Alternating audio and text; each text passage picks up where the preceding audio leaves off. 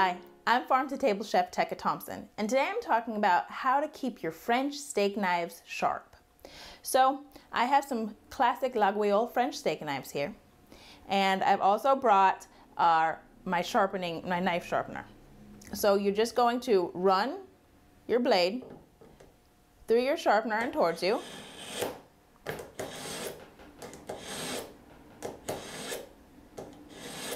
Several times until you have the desired amount of sharpness. You can always test with your finger here. Another great tool that I love to use is a honing tool.